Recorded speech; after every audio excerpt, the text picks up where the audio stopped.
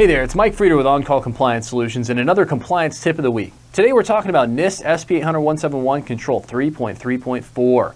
Alert in the event of an audit logging process failure. And of course this is really important because if the system that you're using to audit the logs coming out of your system fails and you don't know about it, all of a sudden the monitoring on your network, well, it failed. It's not working. So the last thing we want to do is be blind to cybersecurity and the things that are going on across our network. So as a result, they made it into a compliance standard. So if we were to answer this, we'd say it's implemented. The SIEM and SOC solution will send out alerts if there is an audit logging process failure. So if you're shopping for a SIEM solution, number one, you're welcome to call us and you can kind of get some of our recommendations. We're fairly vendor neutral. We've got a couple favorites, but we recommend a lot of different solutions based on individual scenarios. But again, I'd say, hey, look, if you're shopping for a solution, make sure the solution has got a mechanism that will alert you if it fails to start ingesting logs or if there are failures. Number one, it's just mandatory for compliance. Second, upon alert, IT staff document the failure in a ticket and remediate the failure as soon as possible. I'll tell you what's really cool. Our SIEM solution actually will automatically alert our ticketing system.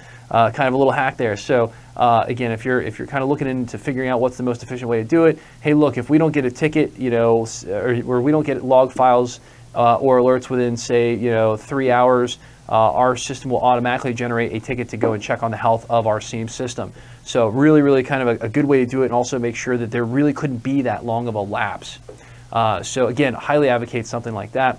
If you're thinking to yourself, what on earth is a audit process logging failure? Well, it's a great time to call us, right? So if you're trying to get compliant with DFARS, NIST SP 800-171 or CMMC, and this video made your head spin, and you're trying to do this on your own, and you're looking for help, our compliance experts are always on call for you. Visit NIST800-171compliance.com or check out the bio below for links to make life easy. There you can find more information about how we can help, self-schedule time at your convenience with one of our compliance experts through any of the forms on our website, or learn more about our completely done-for-you services that can have you on your way to being compliant in just 2 to 3 days and not worry about when things fail because we just take care of it, right? If you love the content we're putting out there for you, help us out with a big thumbs up on that like button, or even better, smash the subscribe button to get the latest compliance content as soon as our compliance nerds roll it out. It's what they love doing all day long, and it's a great way to stay prepared for that upcoming CMMC certification. Everybody's going to have to eventually go through it. And hey, until the next compliance tip, my friends, stay safe and secure out there, and hit us in the comments below to let us know what you'd like to know more about when it comes to information security and compliance. We really do read those comments.